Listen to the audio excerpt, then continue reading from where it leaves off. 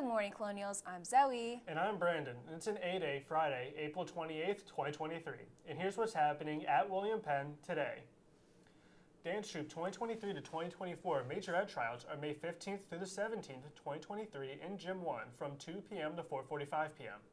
It's that time of year again. Communities and schools will be hosting their annual dodgeball tournament.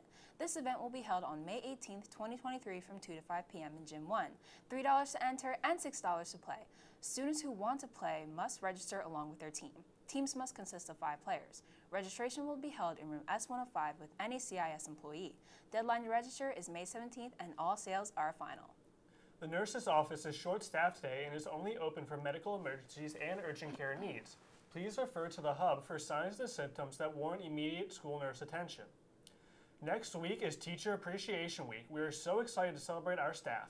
Being an educator is not an easy job, and we definitely appreciate all the time and effort our staff puts into the school and its students.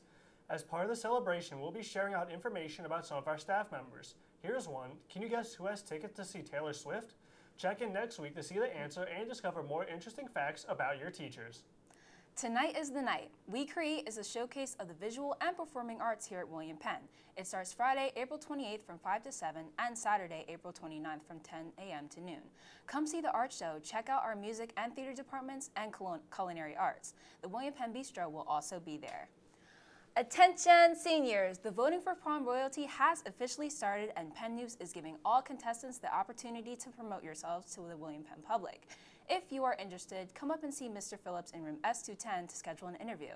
Ask Mr. Phillips or one of us if you have any questions. Well, that's it for us. Thanks for watching. Have a great weekend, Colonials, and go Penn win!